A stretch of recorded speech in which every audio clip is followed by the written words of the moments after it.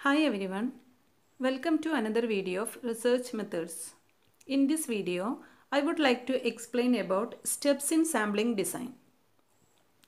അപ്പോൾ ഈ വീഡിയോയിൽ സ്റ്റെപ്സ് ഇൻ സാമ്പിളിംഗ് ഡിസൈനെ കുറിച്ചാണ് എക്സ്പ്ലെയിൻ ചെയ്യാനായിട്ട് ഉദ്ദേശിക്കുന്നത്. ലാസ്റ്റ് വീഡിയോയിൽ നമ്മൾ എന്താണ് പോപ്പുലേഷൻ എന്നും എന്താണ് സാമ്പിൾ, അതേപോലെ തന്നെ സാമ്പിൾ ഡിസൈൻ എന്താണ് എന്നെല്ലാം വ്യക്തമായിട്ട് ഡിഫൈൻ ചെയ്തിട്ടുണ്ടായിരുന്നു, എക്സ്പ്ലെയിൻ ചെയ്തിട്ടുണ്ടായിരുന്നു. സോ ആ വീഡിയോ കണ്ടതിന് ശേഷം മാത്രം ഈ വീഡിയോ കാണാം. സാമ്പിളിംഗ് ഡിസൈനിൽ വരുന്ന ഡിഫറെൻറ്റ് സ്റ്റെപ്സ് ആണ്. അപ്പോൾ ഫസ്റ്റ് സ്റ്റെപ്പ് എന്ന് പറയുന്നത് define the population or universe. First step is define the population or universe. അപ്പോൾ നമ്മൾ സാമ്പിൾ ഡിസൈൻ ചെയ്യുന്ന സമയത്ത് ആദ്യം ചെയ്യേണ്ടത് പോപ്പുലേഷൻ അല്ലെങ്കിൽ യൂണിവേഴ്സിനെ ഡിഫൈൻ ചെയ്യുക എന്നുള്ളതാണ്. പോപ്പുലേഷൻ ഓർ യൂണിവേഴ്സ് എന്ന് പറഞ്ഞു കഴിഞ്ഞാൽ നമുക്ക് എവിടെ നിന്നാണോ ഡാറ്റ കളക്ട് ചെയ്യേണ്ടത്, അതായത് ആരുടെ നിന്നാണോ ഡാറ്റ കളക്ട് ചെയ്യേണ്ടത്, അല്ലെങ്കിൽ ഏത് ഐറ്റംസിനെ ബേസ് ചെയ്തിട്ടാണോ ഡാറ്റ കളക്ട് ചെയ്യേണ്ടത്, ആ മൊത്തം persons, total persons or total items is called population or universe. അപ്പോൾ കഴിഞ്ഞ വീഡിയോയിൽ ഒരു എക്സാമ്പിൾ പറഞ്ഞിട്ടുണ്ടായിരുന്നു. അപ്പോൾ സപ്പോസ് നമ്മളൊരു കമ്പനിയിലാണ് റിസർച്ച്, കമ്പനീനെ ബേസ് ചെയ്തിട്ട്, അതായത് ഇപ്പോൾ റിവാർഡും റെക്കഗ്നീഷനും അതുപോലെ തന്നെ മോട്ടിവേഷനും റെക്കഗ്നീഷനും ഒക്കെ തമ്മിലുള്ള ഒരു കമ്പാരിറ്റീവ് സ്റ്റഡി ഒക്കെയാണ് കണ്ടക്ട് ചെയ്യണമെന്നുണ്ടെങ്കിൽ, ഒരു കമ്പനി ഓറിയൻറ്റഡ് ആയിട്ടൊക്കെയാണ് നമ്മൾ റിസർച്ച് കണ്ടക്ട് ചെയ്യണമെന്നുണ്ടെങ്കിൽ നമുക്ക് എന്ത് ചെയ്യാൻ പറ്റും, ആ കമ്പനിയിലുള്ള മൊത്തം വർക്കേഴ്സിനെ നമുക്ക് ഒരു പോപ്പുലേഷനായിട്ട് കൺസിഡർ ചെയ്യാം. ഇപ്പോൾ ഒരു സ്റ്റേറ്റ് വൈഡ് ആയിട്ട് ഡിഫറെൻറ്റ് കോളേജസിനെ ബേസ് ചെയ്തിട്ടാണെന്നുണ്ടെങ്കിൽ നമ്മൾ സെലക്ട് ചെയ്യുന്ന മൊത്തം കോളേജുകളാണ് എന്തുകൊണ്ട് ഉദ്ദേശിക്കുന്നത്, പോപ്പുലേഷൻ എന്ന് പറയുന്നത്. ഈ ടോട്ടൽ ഇപ്പോൾ നമ്മൾ ചൂസ് ചെയ്ത എല്ലാ ആൾക്കാരുടെ അടുത്തുനിന്നും അല്ലെങ്കിൽ എല്ലാ ഐറ്റത്തുനിന്നും നമ്മൾ എന്ത് ചെയ്യണമെന്നില്ല, ഡാറ്റ കളക്ട് ചെയ്തോളണം എന്നില്ല. അവരിൽ നിന്ന് കുറച്ച് ആൾക്കാരെ നമ്മൾ ഡാറ്റ കളക്ഷന് വേണ്ടിയിട്ട് ചൂസ് ചെയ്യും. അതാണ് സാമ്പിൾ എന്നുള്ളതുകൊണ്ട് ഉദ്ദേശിക്കുന്നത്. അപ്പോൾ ഇവിടെ ഫസ്റ്റ് നമ്മൾ ചെയ്യേണ്ടത് define the population or universe ആണ്. അപ്പോൾ set of objects R technically called population or universe. അപ്പോൾ നമ്മൾ ഡാറ്റ കളക്ട് ചെയ്യാൻ വേണ്ടി ഉദ്ദേശിക്കുന്ന ആ സെറ്റ് ഓഫ് ഒബ്ജക്ട്സിനെ മൊത്തം പറയുന്ന ഒരു ടെക്നിക്കൽ നെയിമാണ് പോപ്പുലേഷൻ അല്ലെങ്കിൽ യൂണിവേഴ്സ് എന്ന് പറയുന്നത്. ദെൻ ഇവിടെ the universe can be finite or infinite. അപ്പോൾ യൂണിവേഴ്സ് എന്ന് പറയുമ്പോൾ ഫൈനൈറ്റ് നമ്പറും ഉണ്ടാവും, ഇൻഫിനിറ്റ് നമ്പറും ഉണ്ടാവും. അപ്പോൾ ഫൈനൈറ്റ് എന്ന് പറയുന്നത് ലിമിറ്റഡ് നമ്പേഴ്സാണ്, ഇൻഫിനിറ്റ് എന്ന് പറയുന്നത് അൺലിമിറ്റഡ് നമ്പേഴ്സാണ്. അപ്പോൾ ഫൈനൈറ്റ് ആവുന്ന സമയത്ത് നമുക്ക് അവിടെ പോപ്പുലേഷൻ്റെ എണ്ണം വളരെ കൃത്യമായിട്ട് അറിയും. അതാണ് ഇപ്പോൾ ഞാൻ നേരത്തെ പറഞ്ഞ എക്സാമ്പിൾ. ഇപ്പോൾ ഒരു കമ്പനിയിൽ എംപ്ലോയീസിനെ ബേസ് ചെയ്തിട്ടാണെന്നുണ്ടെങ്കിൽ ഇത്ര വർക്കേഴ്സ് ഉണ്ട് എന്നുള്ള കറക്റ്റ് ഒരു അളവ് നമുക്ക് കിട്ടും. ഇപ്പോൾ സ്റ്റുഡൻസിന്, ഒരു യൂണിവേഴ്സിറ്റിയിലെ സ്റ്റുഡൻസിനെ ബേസ് ചെയ്തിട്ടാണ് നമ്മൾ ഡാറ്റ കളക്ട് ചെയ്യണത് അല്ലെങ്കിൽ റിസർച്ച് കണ്ടക്ട് ചെയ്യണതെങ്കിലും നമുക്ക് കറക്റ്റ് ഇത്ര യൂണിവേഴ്സിറ്റീൻ്റെ കീഴിൽ ഇത്ര സ്റ്റുഡൻസ് ഉണ്ട് എന്നുള്ളത് കറക്റ്റ് എണ്ണം നമുക്ക് കിട്ടാൻ സാധ്യത ഉണ്ട്. സോ അതാണ് ഫൈനൈറ്റ് നമ്പർ ഓഫ് പോപ്പുലേഷൻ എന്ന് പറയുന്നത്. Then infinite number of population എന്ന് പറയുമ്പോൾ that is the number of items is unlimited. അവിടെ നമ്പർ ഓഫ് ഐറ്റം എന്ന് പറയുന്നത് അൺലിമിറ്റഡ് ആണ്, അതായത് അവിടെ നമുക്ക് അതിൻ്റെ എണ്ണം അറിയില്ല. അപ്പോൾ ഫോർ എക്സാമ്പിൾ കൺസ്യൂമേഴ്സിനെ ബേസ് ചെയ്തിട്ട് നമ്മൾ എന്തെങ്കിലും റിസർച്ച് കണ്ടക്ട് ചെയ്യുകയാണെന്നുണ്ടെങ്കിൽ കൺസ്യൂമർ എന്ന് പറയുന്നത് ദാറ്റ് ഈസ് അൺലിമിറ്റഡ് നമ്പറാണ്. Okay, so that is infinite and finite number of population എന്ന് പറയുന്നത്. So that is what is first step, define the population or universe. Then next second step is state the sampling frame. Then second step എന്ന് പറയുന്നത് sampling frame create ചെയ്യുക എന്നുള്ളതാണ്. അപ്പോൾ sampling frame എന്ന് പറഞ്ഞു കഴിഞ്ഞാൽ simply it is the source list from samples are drawn. അപ്പോൾ നമ്മൾ സാമ്പിളിനെ ചൂസ് ചെയ്യാൻ വേണ്ടിയിട്ട് തയ്യാറാക്കുന്ന ഒരു സോഴ്സ് ലിസ്റ്റിനെയാണ് സാമ്പിളിംഗ് ഫ്രെയിം എന്നുള്ളതുകൊണ്ട് ഉദ്ദേശിക്കുന്നത്. ഇപ്പോൾ നേരത്തെ പറഞ്ഞ എക്സാമ്പിളിൽ ഇപ്പോൾ ഒരു കമ്പനിയിൽ നിന്നാണ്, കമ്പനിയിലെ എംപ്ലോയീസിനെ ബേസ് ചെയ്തിട്ടാണ് നമ്മൾ ഡാറ്റ കളക്ട് ചെയ്യണമെന്നുണ്ടെങ്കിൽ ആ എംപ്ലോയീസിൻ്റെ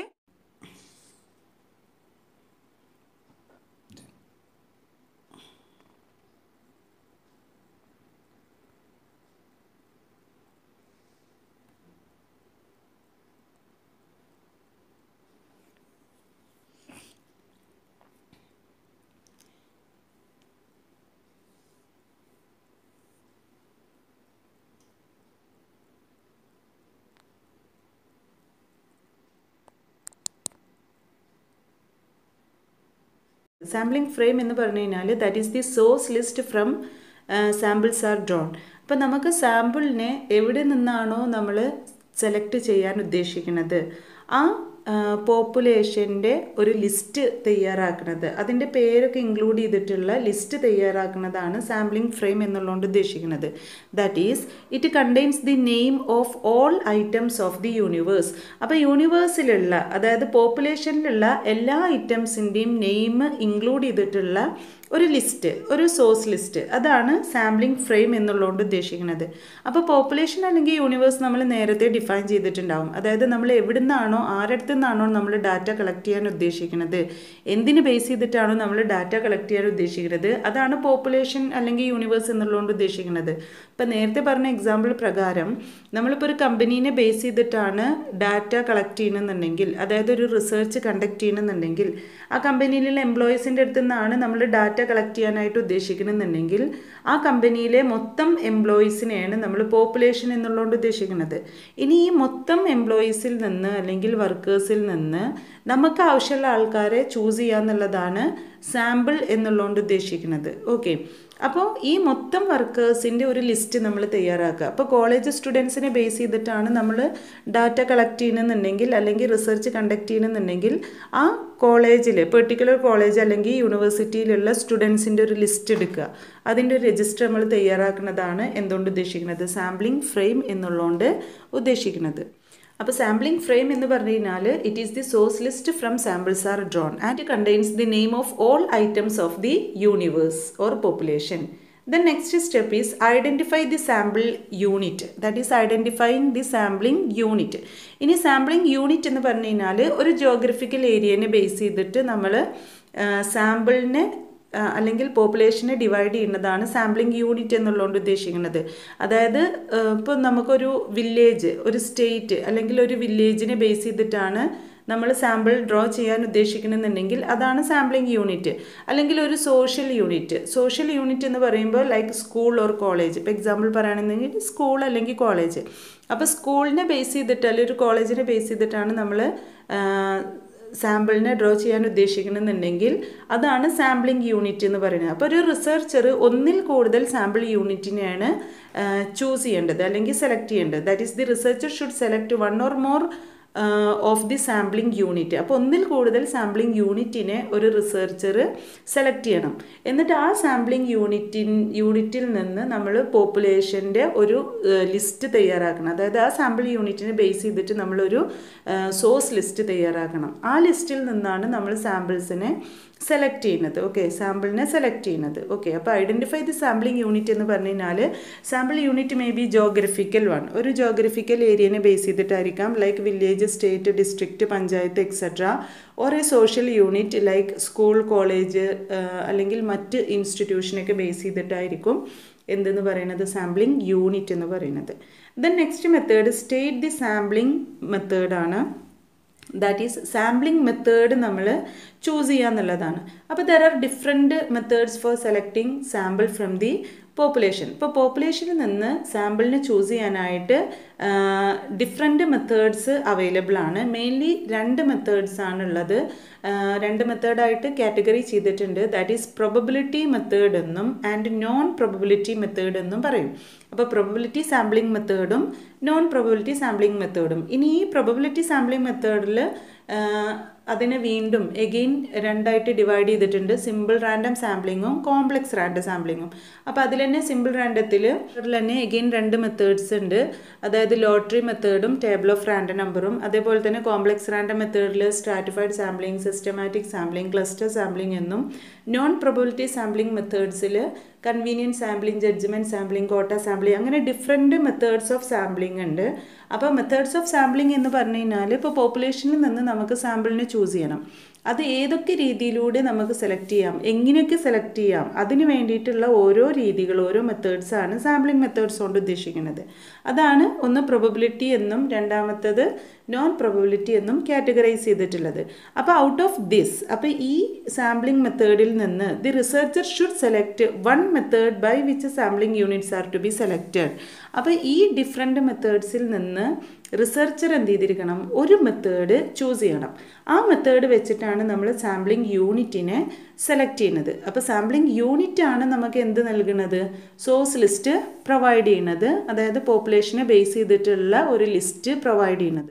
ആ ലിസ്റ്റിൽ നിന്നാണ് നമ്മൾ സാമ്പിളിനെ ഡ്രോ ചെയ്യുന്നത്. ഓക്കെ, അപ്പോൾ ഇവിടെ നമ്മൾ നെക്സ്റ്റ് പറയുന്നത് സാമ്പിളിംഗ് മെത്തേഡ് സെലക്ട് ചെയ്യുക എന്നുള്ളതാണ്. അപ്പോൾ ഡിഫറെൻറ്റ് സാമ്പിളിംഗ് മെത്തേഡ്സ് ഉണ്ട്, അതിൽ നിന്ന് നല്ലൊരു മെത്തേഡ് ചൂസ് ചെയ്യുക എന്നുള്ളതാണ്. Okay, then next determine the sample size. ഇനി നെക്സ്റ്റ് നമ്മൾ സാമ്പിൾ സൈസ് തീരുമാനിക്കണം. അപ്പോൾ സാമ്പിൾ സൈസ് ബേസിക്കലി ഒരു റിസർച്ചർ സാമ്പിൾ സൈസ് ഡിറ്റർമിൻ ചെയ്യുന്നത് ഒന്ന് റിസർച്ചിൻ്റെ നേച്ചർ അനുസരിച്ചിട്ടും ദെൻ അതേപോലെ തന്നെ നമുക്ക് ലഭിക്കേണ്ട ഡാറ്റേൻ്റെ ആക്യുറസി, അതേപോലെ തന്നെ അതിൻ്റെ റിലയബിലിറ്റി. അപ്പോൾ എത്രത്തോളം ആക്യുറേറ്റ് ആയിട്ടുള്ള ഡാറ്റ അല്ലെങ്കിൽ എത്രത്തോളം റിലയബിൾ ആയിട്ടുള്ള ഡാറ്റയാണ് നമുക്ക് ലഭിക്കേണ്ടത്.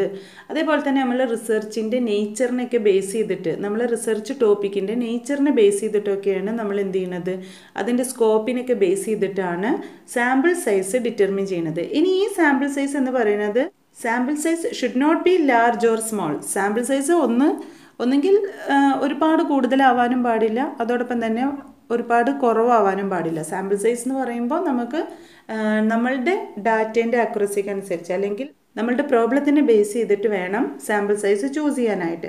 അപ്പോൾ വളരെ കൂടുതൽ സാമ്പിൾ സൈസ് വളരെ കൂടുതലാവാനും പാടില്ല, വളരെ കുറവാവാനും പാടില്ല. അപ്പോൾ അതനുസരിച്ചിട്ട് നമ്മൾ സാമ്പിൾ സൈസിനെ ചൂസ് ചെയ്യണം.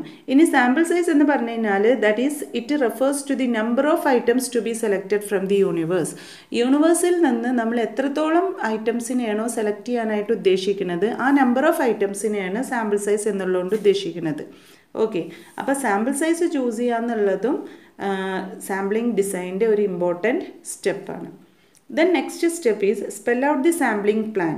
അപ്പോൾ സാമ്പിളിംഗ് പ്ലാൻ എന്ന് പറഞ്ഞു കഴിഞ്ഞാൽ ഇപ്പം നമ്മൾ നേരത്തെ ഡിഫറെൻറ്റ് സ്റ്റെപ്സിൽ പറഞ്ഞത് അതിൽ തീരുമാനിച്ച കാര്യങ്ങളൊക്കെ നമ്മളൊരു പ്ലാനായിട്ട് ഫോർമുലേറ്റ് ചെയ്യുന്നതാണ് സാമ്പിളിംഗ് പ്ലാൻ എന്നുള്ളതുകൊണ്ട് ഉദ്ദേശിക്കുന്നത്. അതായത് ഇപ്പം നമ്മൾ ഫസ്റ്റ് പോപ്പുലേഷനെ ഡിഫൈൻ ചെയ്യണു, ദെൻ അതിന് ശേഷം നമ്മളൊരു സോഴ്സ് ലിസ്റ്റ് തയ്യാറാക്കും, സാമ്പിൾ യൂണിറ്റ് നമ്മൾ സെലക്ട് ചെയ്യും, ദെൻ നല്ലൊരു സാമ്പിൾ മെത്തേഡ് നമ്മൾ ചൂസ് ചെയ്യും സാമ്പിളിനെ സെലക്ട് ചെയ്യാൻ വേണ്ടിയിട്ട്. ആൻഡ് നെക്സ്റ്റ് നമ്മളൊരു സാമ്പിൾ സൈസ് ഡ്രോ ചെയ്യുന്നുണ്ട്, എത്രത്തോളം സാമ്പിളിനെ പോപ്പുലേഷനിൽ നിന്ന് നമ്മൾ സെലക്ട് ചെയ്യണം, എത്ര നമ്പേഴ്സ് സെലക്ട് ചെയ്യണം, അതാണ് സാമ്പിൾ സൈസ്. അതായത് എത്ര ആൾക്കാരെ നമ്മൾ സാമ്പിളായിട്ട് ചൂസ് ചെയ്യണം, ആ നമ്പർ ഓഫ് ഐറ്റംസ് ആണ് സാമ്പിൾ സൈസ് എന്നുള്ളതുകൊണ്ട് ഉദ്ദേശിക്കുന്നത്. അപ്പോൾ ഈ മുൻകൂട്ടി ഈ തീരുമാനിച്ച കാര്യങ്ങളെല്ലാം നമ്മളൊരു പ്ലാനായിട്ട് ഫോർമുലേറ്റ് ചെയ്യുന്നതാണ് സാമ്പിളിംഗ് പ്ലാൻ എന്നുള്ളതുകൊണ്ട് ഉദ്ദേശിക്കുന്നത്. It consist of the operational procedure for selecting the sample. അപ്പോൾ സാമ്പിളിനെ സെലക്ട് ചെയ്യാനുള്ള ഒരു ഓപ്പറേഷണൽ പ്രൊസീജിയർ തയ്യാറാക്കുക എന്നുള്ളതാണ് സാമ്പിളിംഗ് പ്ലാൻ എന്നുള്ളതുകൊണ്ട് ഉദ്ദേശിക്കുന്നത്. Okay, then last step is select the sample. സാമ്പിളിനെ choose ചെയ്യുക അല്ലെങ്കിൽ സെലക്ട് ചെയ്യുക എന്നുള്ളതാണ്. അപ്പോൾ സാമ്പിളിംഗ് പ്ലാനിനെ ബേസ് ചെയ്തിട്ട് നമ്മൾ സാമ്പിളിനെ ചൂസ് ചെയ്യുന്ന ഒരു പ്രോസസ്സാണ് സെലക്ട് ദി സാമ്പിൾ എന്നുള്ളതുകൊണ്ട് ഉദ്ദേശിക്കുന്നത്. This is the final step in the sampling process. Sampling പ്രോസസ്സിലെ last സ്റ്റെപ്പാണ് സെലക്ട് ദി സാമ്പിൾ. അപ്പോൾ സാമ്പിൾ നമ്മൾ സെലക്ട് ചെയ്യുന്നതിന് മുമ്പായിട്ട് ഏത് മെത്തേഡ് വെച്ചിട്ട് സാമ്പിളിനെ ചൂസ് ചെയ്യണം, എത്ര സാമ്പിളിനെയാണ് നമ്മൾ പോപ്പുലേഷനിൽ നിന്ന് എത്ര എണ്ണത്തിനെയാണ് സാമ്പിളായിട്ട് ചൂസ് ചെയ്യേണ്ടത്, ഏത് മെത്തേഡ് വെച്ചിട്ടാണ് ചൂസ് ചെയ്യേണ്ടത്, അതേപോലെ തന്നെ എങ്ങനെയാണ് അതിനെ സെലക്ട് ചെയ്യേണ്ടത് എന്നുള്ളതെല്ലാം മുൻകൂട്ടി നമ്മൾ പ്ലാൻ ചെയ്തിട്ടുണ്ടാവും. ആ സാമ്പിൾ പ്ലാനിനെ ബേസ് ചെയ്തിട്ട് അത് പ്രകാരം നമ്മൾ പോപ്പുലേഷനിൽ നിന്ന് സാമ്പിളിനെ സെലക്ട് ചെയ്യുന്ന പ്രോസസ്സാണ് സെലക്ട് ദി സാമ്പിൾ എന്ന് പറയുന്നത്. ദാറ്റ് ഈസ് സാമ്പിളിംഗ് പ്രോസസ്സ് എന്നുള്ളതുകൊണ്ട് ഉദ്ദേശിക്കുന്നത്. So these are the important steps in sampling design. ഇപ്പോൾ സാമ്പിളിംഗ് ഡിസൈനിലുള്ള ഇമ്പോർട്ടൻറ്റ് സ്റ്റെപ്സ് ആണ്. ഒന്നുമില്ല, ഫസ്റ്റ് നമ്മൾ പോപ്പുലേഷൻ അല്ലെങ്കിൽ യൂണിവേഴ്സിനെ സെലക്ട് ചെയ്യണം. പോപ്പുലേഷൻ ഒരു യൂണിവേഴ്സ് എന്ന് പറയുമ്പോൾ ടോട്ടൽ നമ്പർ ഓഫ് റെസ്പോണ്ടൻസ് ആണ്. ദെൻ അതിനെ ബേസ് ചെയ്തിട്ട് നമ്മളൊരു സോഴ്സ് ലിസ്റ്റ് തയ്യാറാക്കണം, ദാറ്റ് ഈസ് സാമ്പിളിംഗ് ഫ്രെയിം. ആ സാമ്പിളിംഗ് ഫ്രെയിമിൽ നിന്ന് നമ്മൾ എത്ര ആൾക്കാരെയാണ് നമുക്ക് സാമ്പിളായിട്ട് ചൂസ് ചെയ്യേണ്ടത് എന്നുള്ളത് ഡിറ്റർമിൻ ചെയ്യണം, that is sample size determine ചെയ്യണം. ദെൻ നമ്മൾ നല്ലൊരു മെത്തേഡ് ഈ പോപ്പുലേഷനിൽ നിന്ന് നമ്മൾ നേരത്തെ തീരുമാനിച്ചിട്ടുള്ള ആൾക്കാരനെ അല്ലെങ്കിൽ നേരത്തെ തീരുമാനിച്ചിട്ടുള്ള നമ്പർ ഓഫ് റെസ്പോണ്ടൻസിനെ ചൂസ് ചെയ്യേണ്ടത് ഏത് മെത്തേഡ് വെച്ചിട്ടാണ്, അതിൻ്റെ സാമ്പിളിംഗ് മെത്തേഡ് ഏതാണെന്നുള്ളത് ചൂസ് ചെയ്യണം. ദെൻ അതിന് ശേഷം നമ്മളൊരു സാമ്പിളിംഗ് പ്ലാനൊക്കെ തയ്യാറാക്കിയിട്ട് അതിനെ ബേസ് ചെയ്തിട്ട് പോപ്പുലേഷനിൽ നിന്ന് നമ്മൾ നേരത്തെ ഡിറ്റർമിൻ ചെയ്ത സാമ്പിൾ സൈസ് അത്ര എണ്ണത്തിനെ നേരത്തെ ഡിറ്റർമിൻ ചെയ്ത സാമ്പിളിംഗ് മെത്തേഡ് പ്രകാരം ചൂസ് ചെയ്യുന്ന പ്രോസസ്സാണ് ഈ സാമ്പിളിംഗ് ഡിസൈൻ എന്നുള്ളതുകൊണ്ട് ഉദ്ദേശിക്കുന്നത്. ഓക്കെ, അപ്പോൾ ഇത്രയാണ് സാമ്പിളിംഗ് ഡിസൈൻ്റെ പ്രോസസ്സ്. എല്ലാവർക്കും മനസ്സിലായെന്ന് വിചാരിക്കുന്നു. Thank you.